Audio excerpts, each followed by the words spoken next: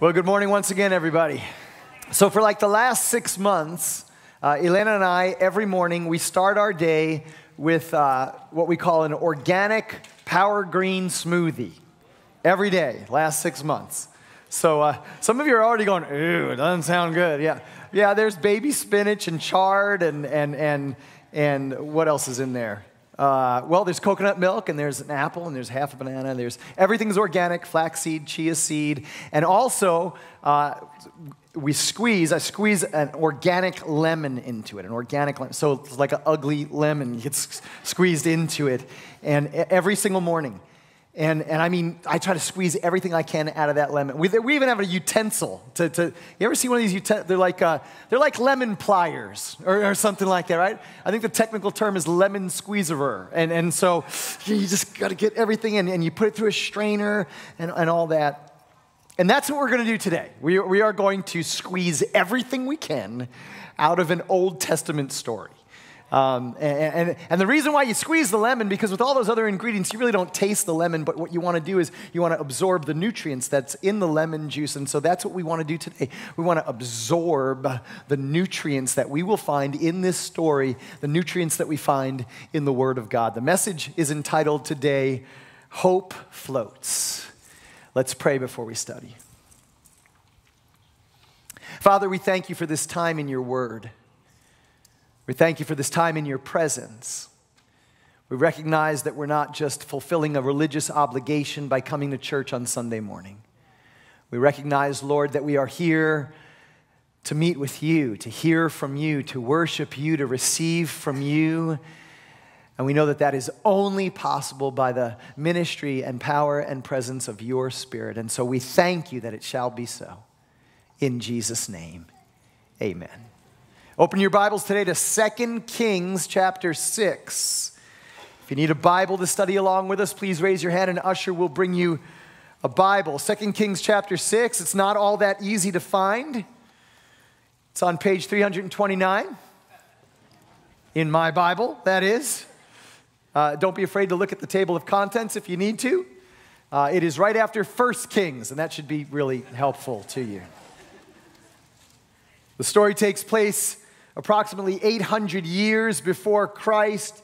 2 Kings chapter 6, we'll begin reading in verse 1, where the Bible says, "And the sons of the prophets said to Elisha, 'See now, the place where we dwell with you is too small for us. Please let us go to the Jordan and let every man take a beam from there, and let us make there a place where we may dwell.' So he answered, 'Go.' Then one said, 'Please consent to go with your servants.' And he answered, 'I will go.' So he went with them, and when they came to the Jordan, they cut down trees. But as one was cutting down a tree, the iron axe head fell into the water, and he cried out and said, 'Alas, master, for it was borrowed.' So the man of God said, 'Where did it fall?' And he showed him the place. So he cut off a stick and threw it in there, and he made the iron float. Therefore he said, 'Pick it up for yourself.' So he reached out his hand and took it." At first glance, this little narrative seems pretty unimportant. You know, if you miss the symbolism, you'd have to ask yourself, why is this story in the Bible? You know, a guy loses an axe head. Okay, so what? Why can't he replace it? Why can't he just go and buy another one? But that's actually the beauty of the story. That is exactly why it is included. I think far too many times we fail to take the seemingly insignificant things to God. You know, the little things that stress us and worry us and concern us, they seem like they're too unimportant to take to God. But then again, if they're so unimportant, why do they worry us? And why do they bother us? And why do they, challenge us so much? And if they bother us, why not take them to God? You see, there are lots of little axe heads in our lives. And rather than taking them to God, we often just let them sit there at the bottom of the river. Oftentimes we try to figure out how we can replace them or what can we do to fix it.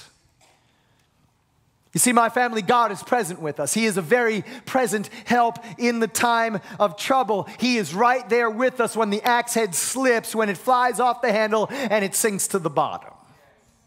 And yes, God is, he's very involved in the big issues, in all the global issues, but he is also present and engaged with us, with you and me on a personal level, even at a minute level.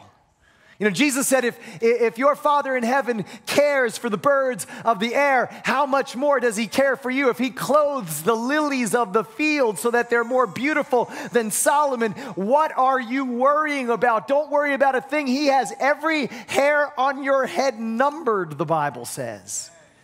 And that's why Peter says you can cast all of your care on him because he cares for you. You see, there are no little, nice little bedtime stories in the scripture. This is not, once upon a time, a man lost his axe head. That's not what this is. There are no superfluous narratives in the scriptures. There are no insignificant stories in the Bible because nothing in your life is insignificant to God. Every story speaks.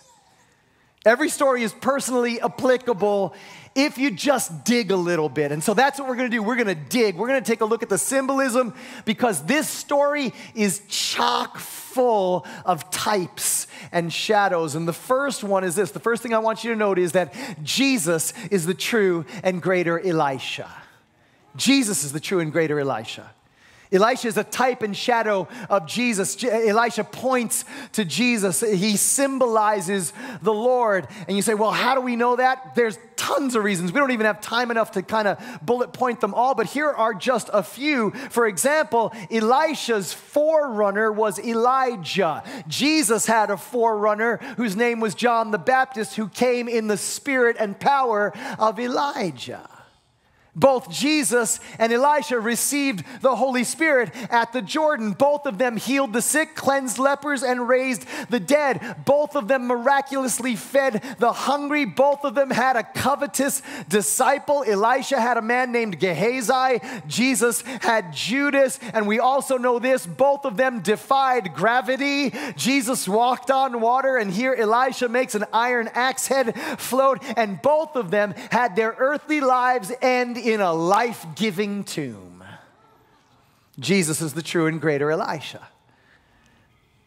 The second symbol, very important, it is that the man who lost his axe head is you.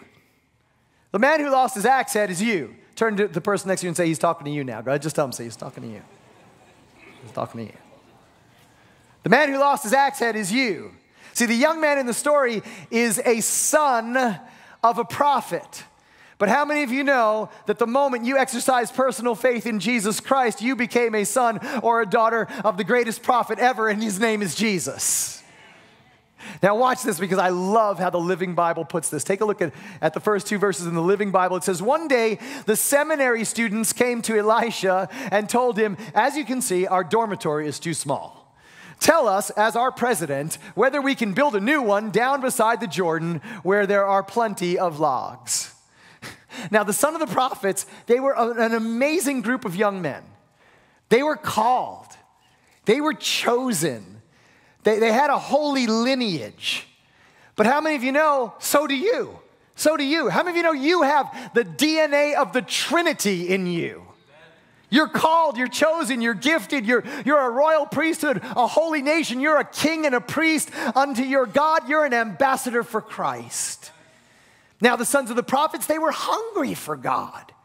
They were advancing in their faith. They wanted to know more. They wanted to fulfill their purpose. They wanted to become all that they could become. They wanted to do all that God had destined them to do. They didn't want to miss out. They weren't okay with spiritual lethargy or complacency. They wanted to maximize their effectiveness. They wanted to experience new dimensions of trust. They wanted to discover new depths of life and joy, mature in their faith, develop and grow. They were pressing toward the mark of the upward call of God. And listen carefully, I am fully convinced that that's why you're here today. Yeah. I'm convinced that that's you. That's why you come to Turning Point.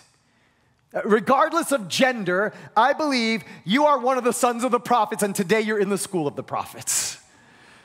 Listen, by the grace of God, I don't know if you've noticed this, that's who Turning Point attracts. That's who we attract. People who don't want to be complacent, because you will not last very long here if you want to stay the same. If you don't want to grow, or you want somebody else to do your growth for you, this is what we do. This is who we are. Changed lives, period. Say that with me today. Changed lives, period. Say it louder. Changed lives, period. That's our mission.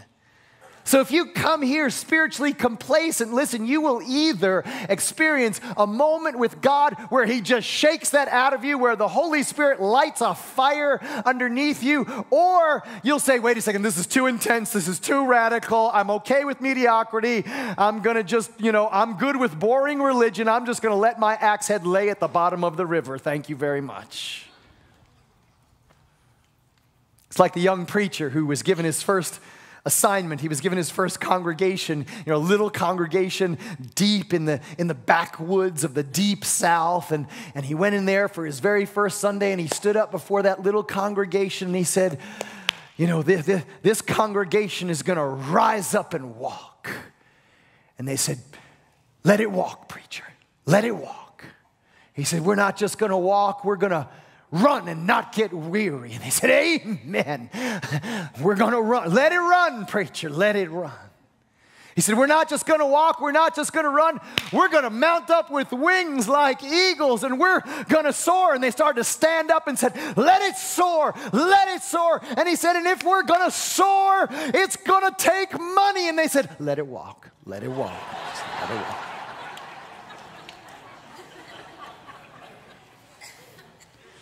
Turning Point is where you come to get your wings, by the way. This is flight school, so you can take off and soar. And that's who the sons of the prophets were. They were in training for reigning. And so are you. That's why you're here. You may have been called the son of a gun, but you are a son of a prophet. Amen. And notice also that the sons of the prophets, they're involved, man. They're involved. They're not just sitting back like spectators. They're involved, man. There's an axe in their hand, right? They're people of vision. They're people of action. They're like, let's go. The place that we've got is too small. Let's get a hand to the plow. Everyone pulling in the same direction. Get out your axe. Let's advance. Let's serve. Yes, let's study. Let's pray. Let's sing. Let's worship. And let's work. We'll serve one another in love. You be a greeter, you be an usher, you do the sound, you do the lights, you get out your axe, your guitar, and lead the music, and you do children's ministry, and you serve the teens. Let's go, everyone on board, all hands on deck. We're growing, no room for spectators, everyone on the field. Because everyone has a gift, and everyone has a talent, and everyone has been equipped, so now let's serve. And they're saying, and you know what? We'll do it in community. We'll do it in community. The sons of the prophets are, yes, again, enrolled in the school of the prophets. And that's what this was. This was the perfect picture of community, of agreement, of togetherness, of what the book of Acts calls koinonia. That's community, a plurality of oneness, a celebration of unified diversity. Doing life together, praying together, studying together, growing together.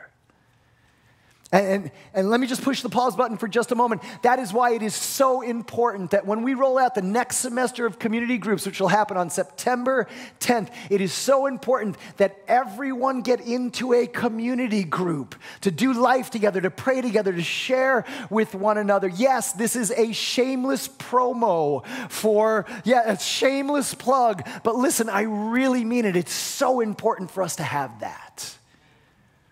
So back to the text. Because next something happens to one of them. One of them, now again, he's like all the rest, right? He's a young man who is advancing, he's growing, he wants to know God more. He's someone who's dedicated, he's someone who loves the Lord. But something happens, something personal happens. Something falls. Something slips. Before we lived in Texas, we lived in Connecticut. And when we moved to Connecticut from Florida. And so when we went to Connecticut, we had a couple surprises. First of all, we did not budget for heating oil. Oh yeah, in Connecticut, that's how you heat your house, with heating oil. They actually pull a truck right up on your driveway and take a hose out, and there's a receptacle in the wall of your house that they just plug it in, and they just pump thousands of gallons of oil into your basement tank. And then they bill you for it. And it's thousands of dollars a year. We were not ready for that. The other thing that kind of surprised us, the owner, when he was leaving, he said, hey, listen, I left you a bunch of firewood in the back. And it was a massive pile of logs in the back. He put a tarp over it and never got wet. I was like, awesome. The first hint of chill in the air, which is mid-August in Connecticut, And my wife's like, man, build a fire. And I'm like, yeah, let's go build a fire. I never really built a fire before. So I go to the back and I get the logs. I bring the logs in and I fit the logs in the fireplace and light it, kind of. Try to light it. Newspaper, sticks, and nothing's catching. Until it dawns on me, you can't just stick a whole log in the fire. You have to split the logs for fire to happen. And so I put on my work boots and my flannel shirt, because that's the uniform, right? That when you go to split logs, right? I put on the flannel shirt, And the owner left an axe for me in the basement, a big axe with a big wooden handle.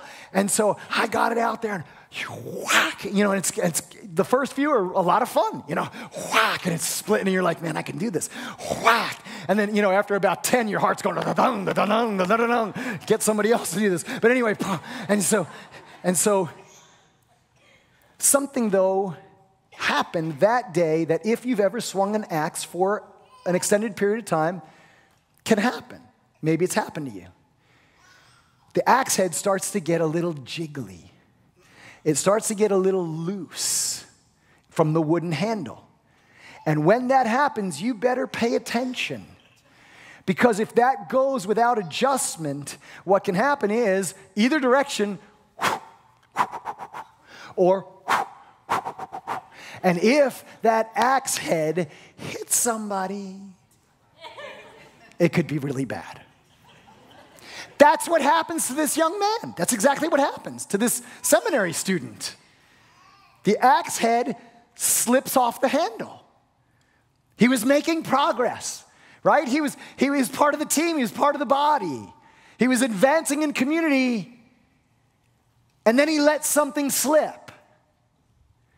He became inattentive to something relatively small. He didn't check the axe head. He didn't pay attention to detail. The Bible tells us, Solomon said, it's the little foxes that spoil the vine. Now, this wasn't intentional. It wasn't malicious. It was a mistake. It was a slip up. The axe head, the Bible says, fell.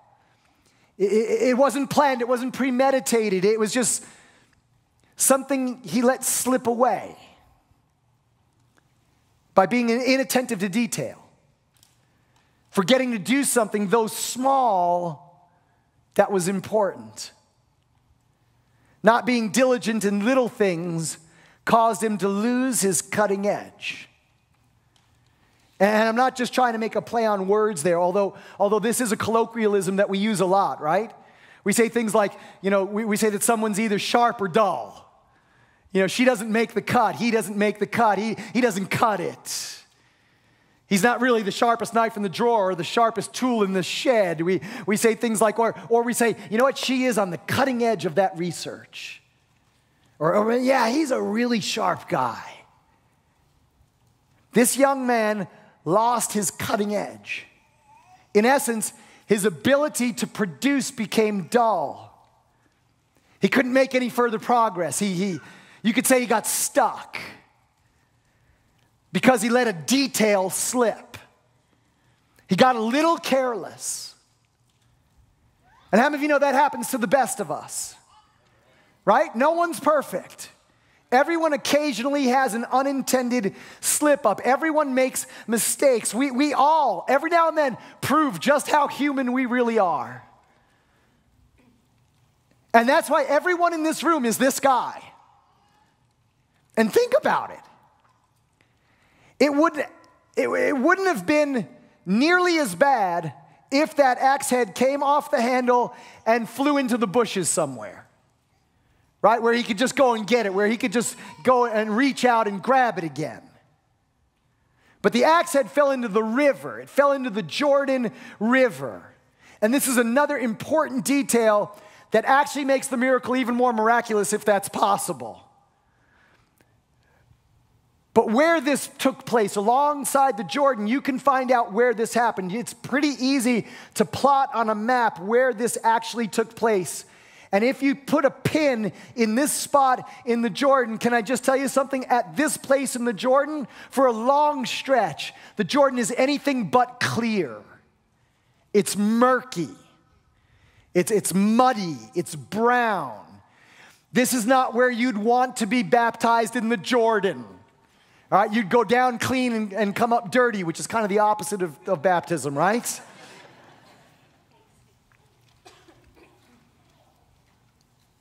The axe head, his cutting edge, goes down into the muck and the mire. It goes beyond his reach. He can't even see it anymore. Now, believe it or not, muddy waters, muck and mire are symbolic in Scripture. Probably just the way you think they are. Matter of fact, take a look at Psalm 40, verses 1 and 2 in the New Living Translation. Let's read this aloud together. Ready, everybody? Let's read it. I waited patiently for the Lord to help me, and he turned to me and heard my cry. He lifted me out of the pit of despair, out of the mud and the mire. He set my feet on solid ground and steadied me as I walked along muddy waters. Muck and mire are metaphors for despair. And you can hear it in this young man's voice, can't you? You know, he loses the axe head, and you can hear the anguish. Alas, master! Sometimes what began as being inattentive, a little carelessness, winds up going down deep into despair. You were inattentive in your marriage, and it went down. It got all muddied up. And you find yourself in despair. You didn't pay attention to detail in your business, and mistakes happened, and sales went down, and profits went down, and you couldn't fix it. Mistakes were made, and now you're stuck in the mud. You got careless with kindness. You got careless with compassion. You got careless with caring. And it's not lost in the bushes where you could just reach it, where you could just fix it. It's in the muck and the mire of despair. Or maybe you used to be careful with your words, but lately you've been letting that slip. You're not being malicious. You're just, you just started exaggerating. You just, you're fudging the truth a little bit. You just wanted to smooth things over, so you lied. Or maybe you didn't think that, gossip was a big deal. You told yourself you were just sharing with other people so they could pray. It's not a big thing per se, except that it is. Maybe you've become more glib or more sarcastic. You didn't used to be like that. You weren't okay with occasional profanity. You didn't used to tell off-color jokes. But you've let it slip. And you lost your cutting edge. You short-circuited the creative power of your tongue to speak life and to speak health and to speak with the authority of Jesus' name. You lost your confidence. You lost your credibility. Your integrity in the eyes of others has become dulled. It's become muddied. You let your tongue get polluted, and so its power has become diluted. So there's a dullness about you. There's a dullness in your eyes. There's a dullness about your spiritual advancement, your maturity, your growth. You're just not mowing down trees the way you used to. You're not seeking the Lord the way you used to. Now listen. That means it is time to be courageous enough to ask yourself the hard question. What have you let slip? What have you been inattentive to detail concerning? What in your walk with the Lord have you become careless with?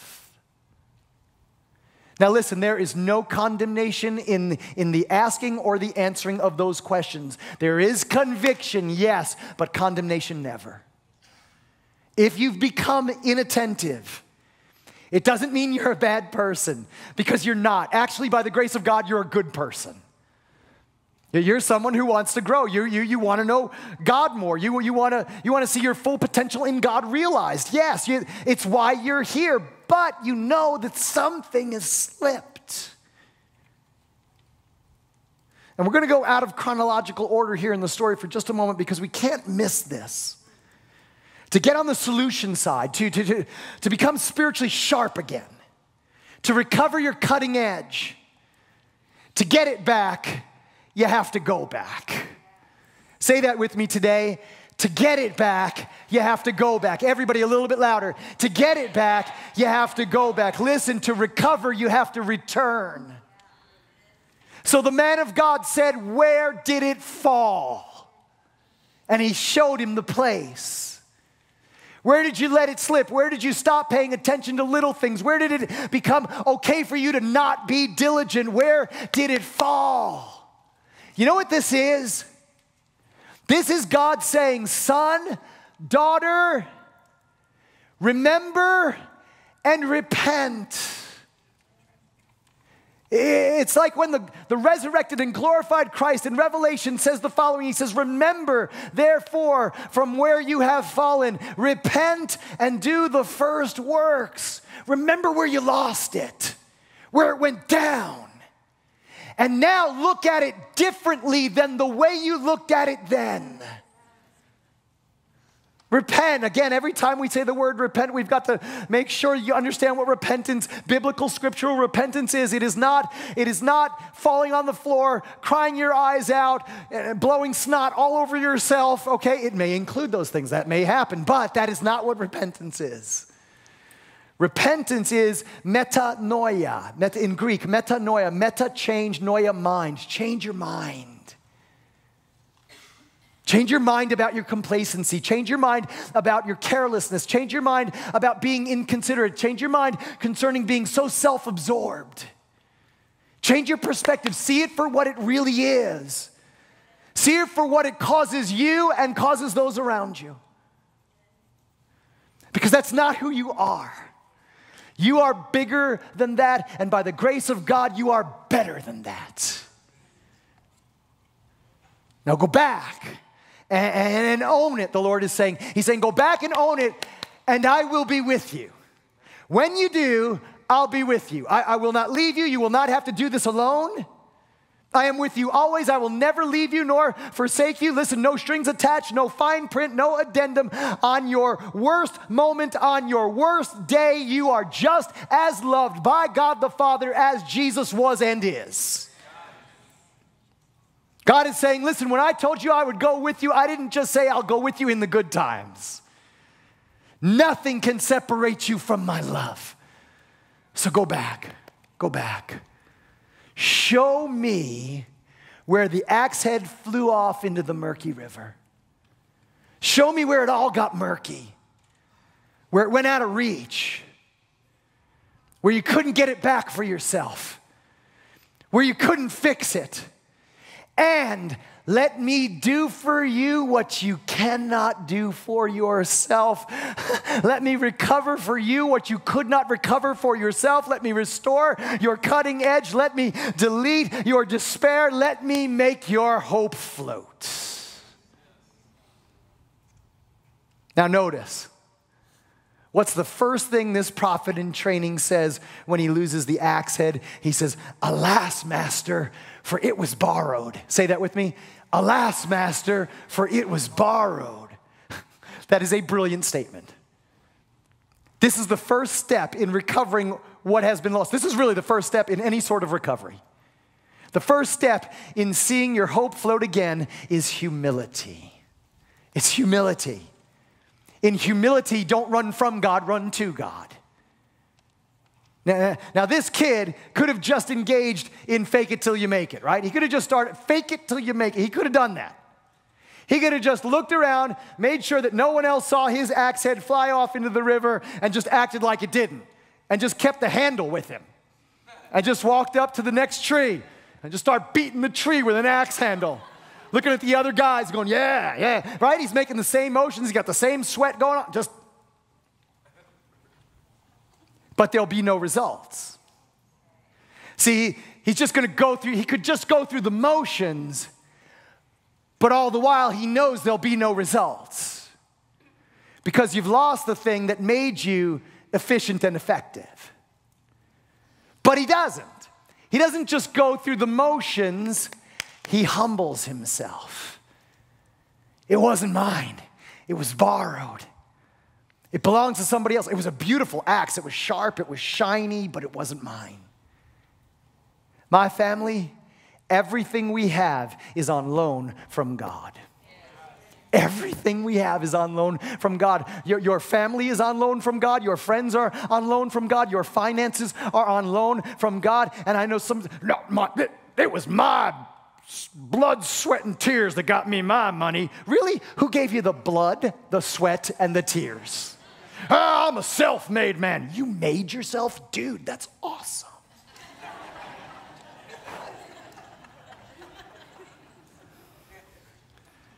Your health is borrowed. Your time is borrowed. Your abilities, your talents, your skills, your connections, your opportunities, your intellect, your very next breath are on loan from God. The Bible says every good and perfect gift is from above, from the Father of lights, in whom there is neither variableness nor shadow of turning. Jesus said, everything you have received. Alas, Master, for it was borrowed. It is saying, I can do nothing without you. I am nothing apart from you. Now, I am thankful that I am not apart from you, but I am what I am by the grace of God. It is saying, I am what I am by unmerited favor. Everything I have is yours. Everything I am is yours. Everything I ever will be is yours. I am not my own. I've been bought with a price. I cannot take the credit for my former advancement. I cannot take the credit for what made me sharp, for the progress, for the success, for the achievements, for the accomplishments, for the accolades, for the awards, for the creativity, for the ideas, for the favor, for being in the right place at the right time. I cannot take credit for any of it. To God be the glory. It was all your grace. It was all your mercy. It was all your doing. Anything and everything good in me or that happens through me or that happens for me, it's because of you and you alone, Jesus. Alas, Master, it was borrowed. See, the first step in seeing your hope float again is humility. So the young man shows Elisha where the lost axe head, where he lost the axe head. He shows him the general area of the river in which he lost it in. What happened next? So he cut off a stick and threw it in there, and he made the iron float. Okay, now the word in Hebrew for cut off would have been better translated as fashioned. He fashioned something. He didn't just snip off a stick and throw it in. That's not what happened. He fashioned something from the tree. What almost all the commentators agree on is what Elisha did at this point was he cut something from the tree and he fashioned the young man a new axe handle. New axe handle. And it makes sense. The old one was the reason why he lost the axe head in the first place. The old axe handle wouldn't do anymore. All things had to be made new. How many of you know you can't use what lost your cutting edge in the first place to try to keep it the second time around? You can't do the same things over and over and over again and expect different results. You can't keep being inattentive and careless and expect to make progress. You need a new handle on things. You see, God doesn't just restore what you lost, He gives you the capacity to keep it. What did Paul tell Timothy? He told him this. He said, "For I know whom I have believed and am persuaded that he is able to keep, that he is able to keep, that he is able to keep that which I have committed unto him against that day." Listen, my family, the blood that bought you can keep you. The grace that saved you will sanctify you. And the Savior who pulled you up out of the miry clay sets your feet upon a rock. He is a God who makes all things new. He'll give you fresh wisdom. He will surround you with the right people, people who are pulling in the same direction, people of vision, people who have the same heart, who want to grow in God. You see, God will show you how to not just get good things, but how to keep them. How to have your marriage renewed. How to have an ever-growing personal relationship with God. And when God restores, it is never to the place where you lost it before. Listen carefully. Search the scriptures. Every time God restores, if you were here and things went south and something slipped and something fell, when God restores, He never restores here. God always restores here. Every single time in the Bible. Every time. He restores here, but not only that, it's not just so that you can have it, it's so that you can keep it. Listen, when I was 20 years old, I had become dull. Dull. I lost any semblance of sharpness. Yeah, I didn't just, it wasn't because I lost an axe head, it was because I lost billions of brain cells. Yeah, through drugs and alcohol, sure. Man, I fried my brain at the age of 20. I couldn't make a good decision for the life of me. I couldn't make a good choice. And that spiraled me into despair. But when I came to the Lord on Easter Sunday, 1984, can I just tell you something? Wham! Clarity. Restoration. My mental faculties, my intellect, my soul was restored. My mind began to start becoming renewed. Listen carefully. I not only got my axe head restored, I got my actual head restored. See, when God restores, He gives you the tools you need to hold on to what He gives you. That's how comprehensively good God is. So He gives the kid a new handle, and He fashions it from the tree. But now, why didn't Elisha just command the axe head to come out of the water and to fly over like a drone kind of thing, like one of those spinner things, come over and just get on the old axe handle? Why didn't He just, I mean, if you could command an iron axe head to float, you can command it to fly, right? So why didn't that happen? I'll give you two reasons. First, because the wood fashioned from the tree had to go into the water. Let me say it again. Because the wood fashioned from the tree had to go into the water. I told you this story is just overflowing with symbolism. Watch this. That tree had to go into the water. It had to go into the muddy river. The wood had to be placed into the muck and mire of despair.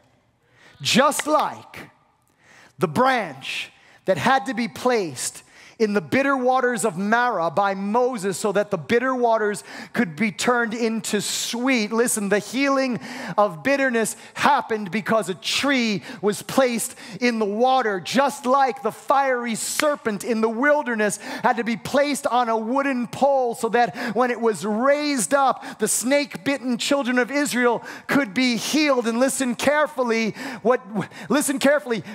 Jesus said this. He said, when Moses lifted up that fiery serpent on a wooden pole in the wilderness, Jesus said in the Gospel of John, that was me.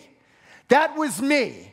I will become sin when I'm placed on the wood, and when I am lifted up, I will draw all men unto me. Follow me here. Jesus is saying, I am the branch that heals bitterness.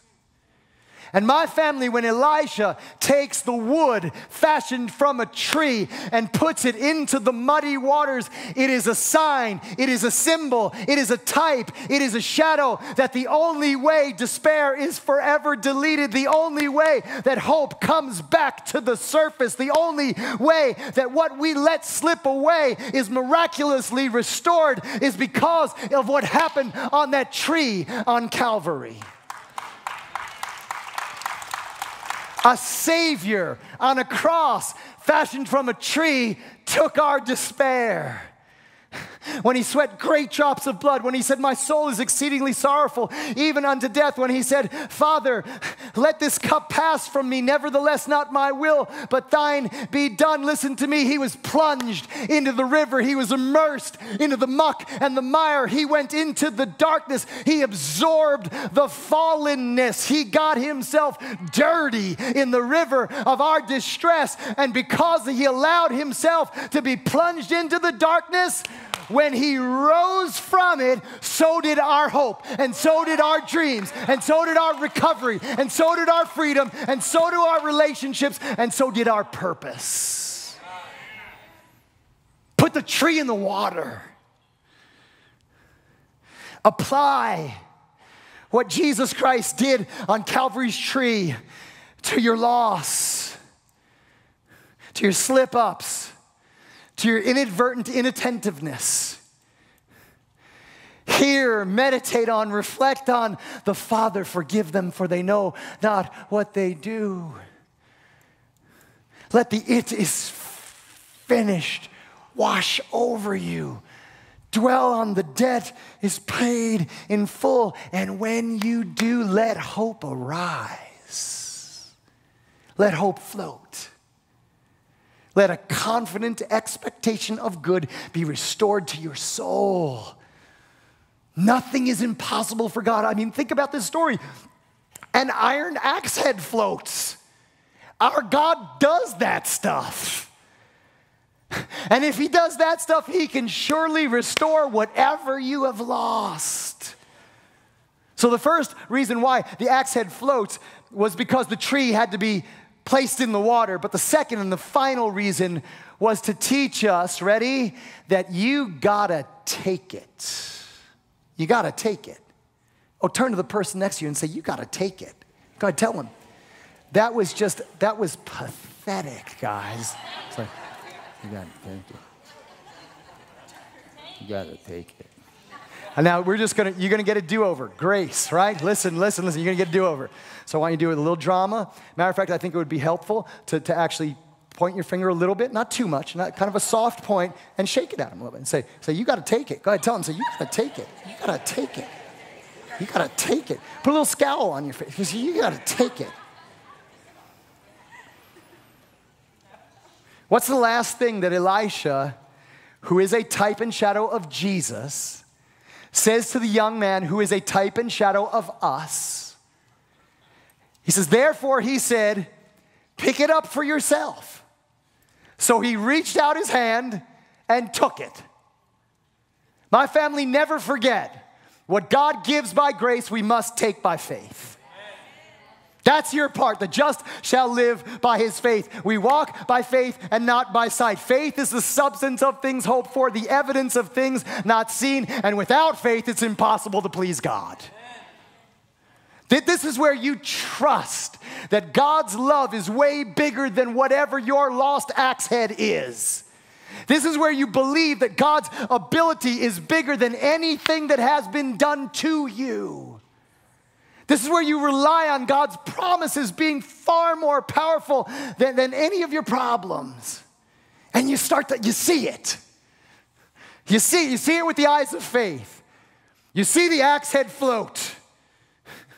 And you get into the river, you step into the flow, and you grab it by faith. This is where you see with your inner eyes. You see the unseen. You see the impossibility suddenly as possible. But why? Because you see that because the tree was plunged into the water, because of what Jesus Christ did for you on the wood, that now you've been given all things that pertain to life and godliness. Because of what he did on Calvary, you are now blessed with every spiritual blessing in heavenly places because of what he did on that wood that was fashioned from tree. Listen carefully now. You're the head and not the tail. You're above only and never beneath. You are your beloved's and he is yours. And it's all there. It's all been provided for. Not by what you do, but because of what he did. It's already yours. Man, the answer was with you before you ever had a problem. It's there for the taking. You have the title deed for everything you'll ever need. You're an heir of all things, the Bible says. It's all been deposited into your account. It's all floated to the top for you. Now take it. Reach out and grab it by faith. You know, there's that obscure verse in Exodus that says if you lose anything, if anything is ever stolen from you, you go to Elohim and you say, this is mine. That's what this is, saying, I lost something, I let something slip, so inattentive to detail, and I lost my cutting edge, and I lost that thing that caused me to advance, and I lost that thing that caused me to grow. I've grown dull, but this is mine. And you take it. Joy is yours, peace is yours, wisdom is yours, new beginnings are yours, renewal is yours, refreshing is yours, reconciliation is yours, restoration is yours. Now reach out and pick it up for yourself. Man, reach out in a spirit of faith and take it. Alas, Master, it was borrowed. So you assume a posture of humility. Own where you lost it and see it the way God sees it. Apply the finished work of Jesus to anything that causes despair and reach out in faith and receive what only God can restore.